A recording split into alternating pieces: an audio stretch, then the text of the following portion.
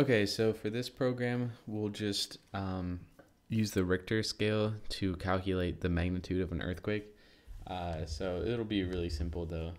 We'll start by we imported the scanner package here, and then we're going to create an object for user input. So scanner in equals new scanner system.in. Okay, so after that, we want to prompt the user. We'll do system.out print, enter a magnitude on the Richter scale.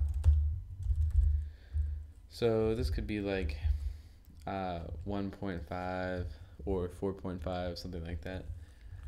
And we'll store that in the variable Richter, and this should be a double because it can have percentage places. So in dot next double. Yeah. Next double. Okay. Let's see. So now we're just going to print the appropriate message depending on the score. So if the Richter is greater than or equal to 8.0, then system.out.println, we'll just say tons of damage. Okay, the most, that's the the highest amount you can have.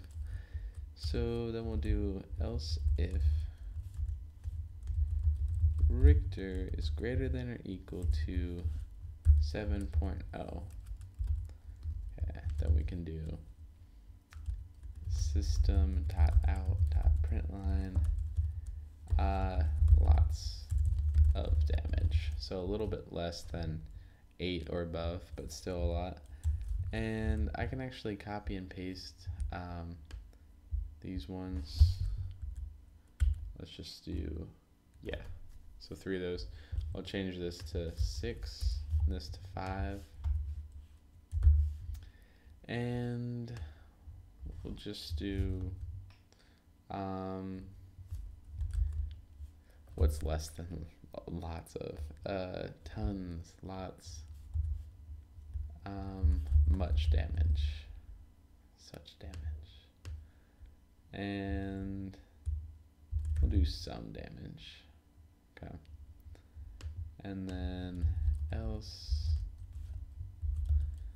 system.out print line no real damage. Yes. Okay, so let's go ahead and run that, see how it looks. Enter a magnitude. Let's do 5.3. Some damage. Okay, so it's greater than or equal to 5, but it's not above 6. So we're just going to see some damage. How about we run this again? I'll enter 7.2. Lots of damage. Okay, so it's greater than 7.